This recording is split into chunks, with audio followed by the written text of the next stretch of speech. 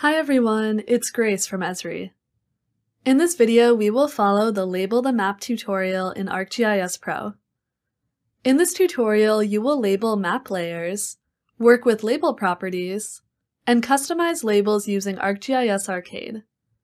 You can follow the full written instructions for this tutorial in the ArcGIS Pro documentation. Let's get started. I've opened ArcGIS Pro and signed in to my ArcGIS Online account. We'll start by opening the Label the Map project package. Make sure the portal is set to ArcGIS Online and search for Label Your Map. Open the one with the authoritative badge. The project opens to a map of the Wellington, New Zealand suburbs showing flood zones in light blue.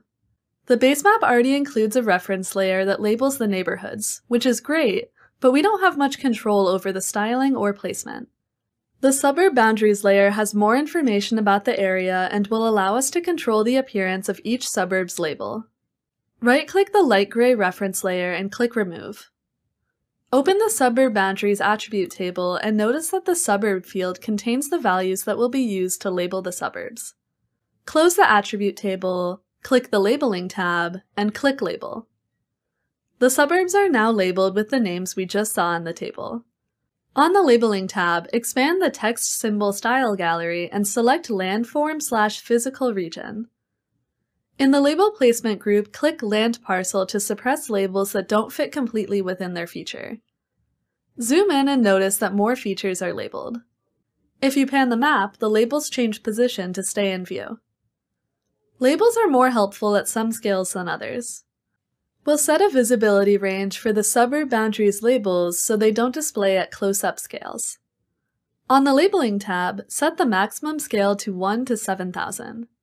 Click the Map tab, click Bookmarks, and go to the Tearo bookmark. Depending on your map scale, the building footprints layer may appear.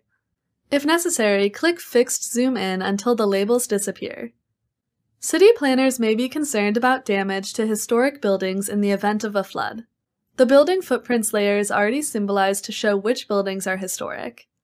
You'll zoom into a small area that lies within the flood risk zone and label the historic buildings with their names.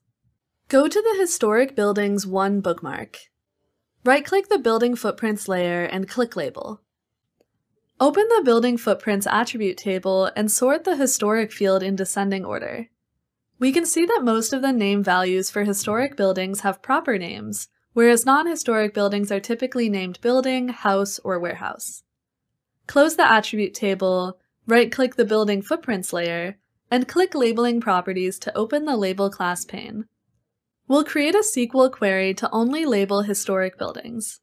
Click the SQL Query tab and create a new expression where historic is equal to yes. Click Apply and see that only the historic buildings are now labeled. A lot of the names overrun the feature boundaries.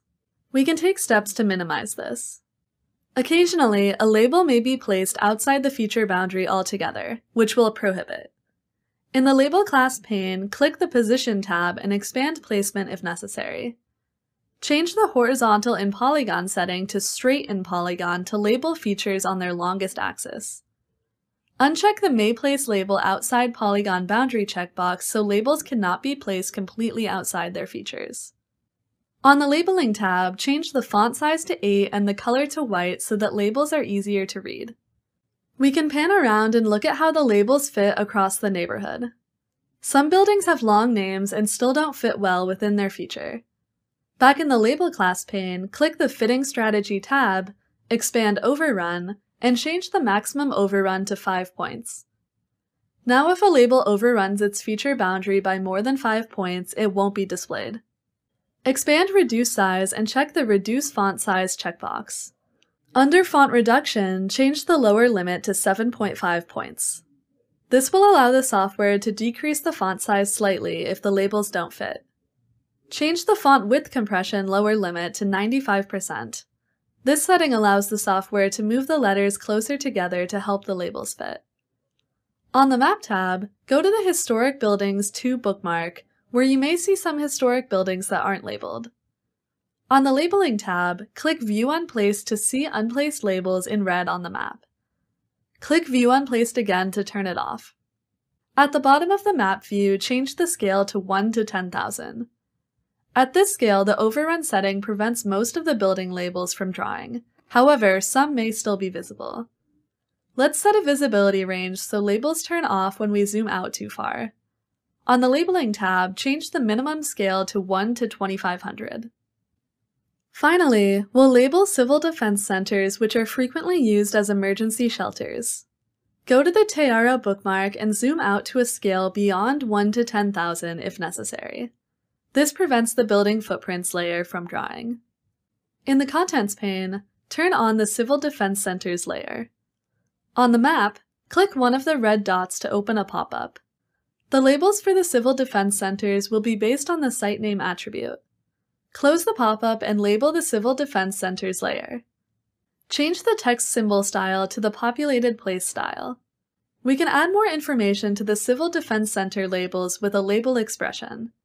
Click one of the Civil Defense Centers to reopen the pop-up and notice there is a capacity field that contains the maximum number of people the center can hold.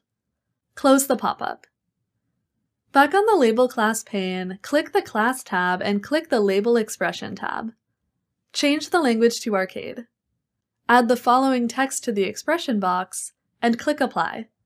The site name and capacity text both display with the same font size.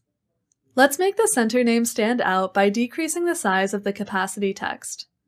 Change the expression to the one shown below and click Apply to see the changes. This expression can be copy and pasted from the written tutorial. We've made a lot of labeling changes to different layers. We can see exactly which labeling properties are applied to each layer in a summary dialog box. On the Labeling tab, click the More drop-down arrow and click Summary. The labeling summary shows each label class in the map with information on scale ranges, SQL queries, advanced expressions, and fonts. For more detailed steps, follow the full written tutorial in the ArcGIS Pro documentation, linked in the description for this video.